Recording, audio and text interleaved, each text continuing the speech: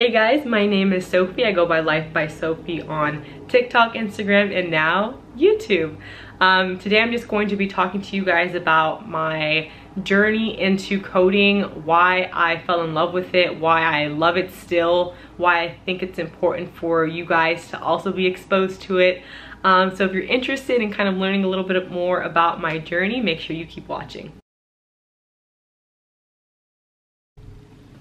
So how did I get into coding? I was originally introduced to coding through a camp at UCLA. I applied to a engineering summer camp my rising junior year of high school. And so I kind of got exposed to coding and was like, this is something that I want to do. So when I returned to high school that year, I looked for the teacher for the Intro to Computer Science class. I told them about my experience and you know, she was like, I think this will be a great fit for you. So I took the Intro to CS class, and then the following year I took AP Computer Science. Up until Computer Science, I'd never taken a class that I felt that that really pushed me to my limits in terms of thinking. I say that to say computer science has a very unique of making you think, and it's very uncomfortable and it can be very hard. And so after, you know, taking that class, I think that was the first B that I'd ever gotten. So I was a straight A student. I had a 4.5 GPA, and that was the first class that I received a B in, and it was like heart-wrenching to me. I couldn't understand how, you know, it wasn't coming so easy to me. Like, what do you mean? Like, I thought you just have to do your homework, go to class, study, and then you should understand everything, and that wasn't the case. There's a lot more effort, or at least for me, there was a lot more effort that needed to be done.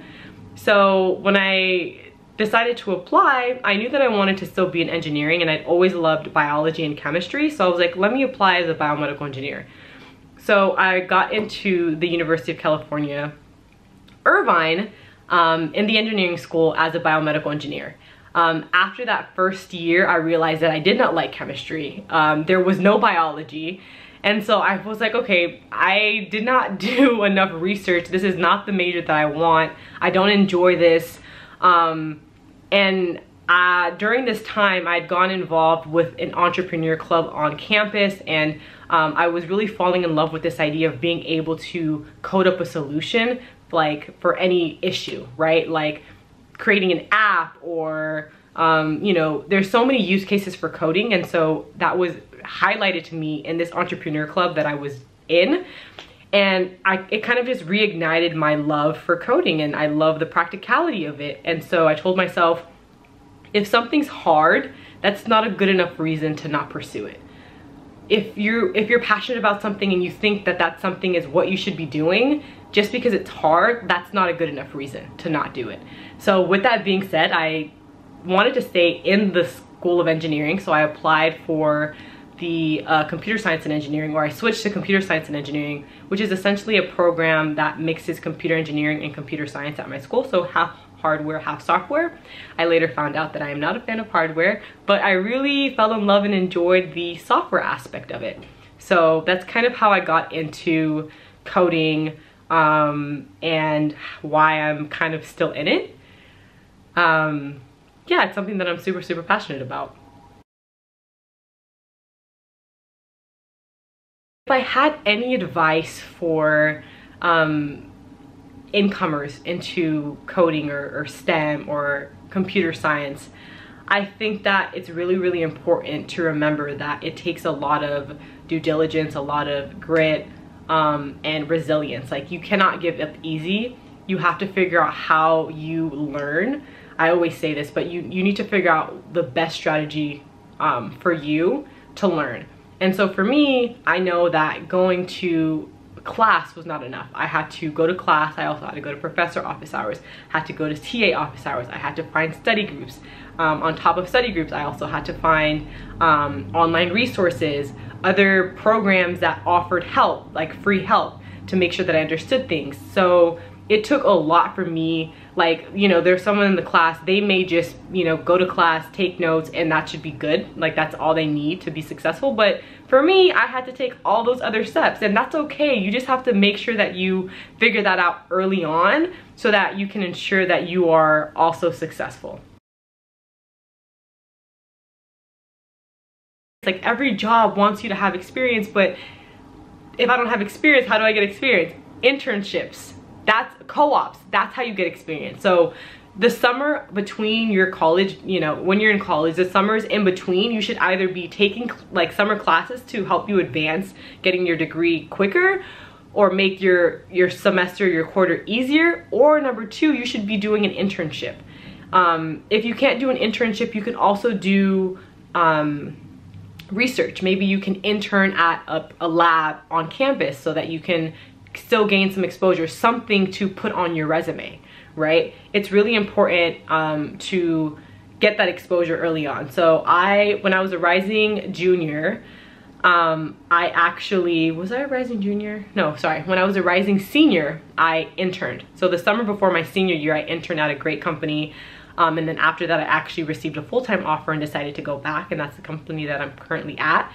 But that experience for me was amazing. It really taught me how to collaborate with teams. It taught me what the tech space looks like in the professional world. And a lot of the times when you're in school, you can really put on like these goggles or like this focus lens of just like, I need to get good grades, I need to just do my classes, and you can get lost of the practicality or how to apply coding.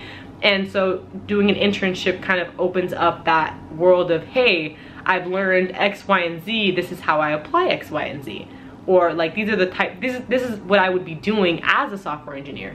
So I think getting an internship is incredibly important.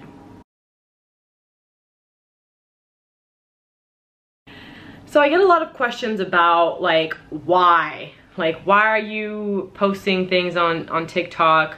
Like, are you getting paid for this? And honestly, no, I'm not getting paid for any of this. I'm not getting sponsored or whatever. I genuinely want to be a role model for those that are going into STEM and feel like maybe they don't have representation or they don't have someone that they can relate to. Because when I was in STEM, I wanted someone to look up to. I wanted somebody, I craved somebody that was, you know, that had been there and that was willing to help me get there as well.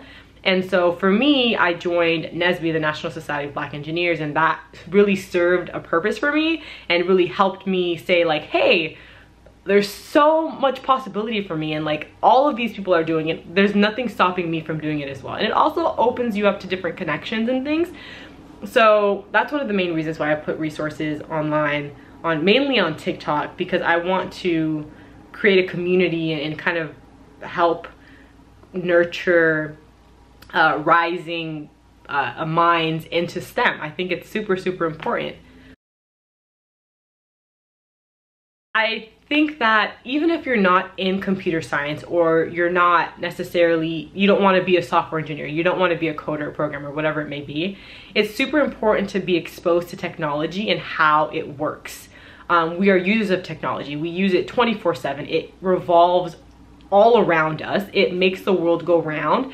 And I think that it is incredibly important to be an informed user. And so even if you don't want to go into coding, maybe doing a game or playing or using an app that I recommend or something like that, just to kind of help your mind wrap your head around exactly how the technology that you're interacting with every day works. Because I think that it's important to be an informed user, and so it just helps you open up that world, and there's not this huge level of like obscurity that you have no idea what coding is, or you don't have, you know, you're like, oh, this is my phone, and like there's just a magic box here. No, like you should know, you should have at least a little bit of an idea of what is behind all of the technology that you use.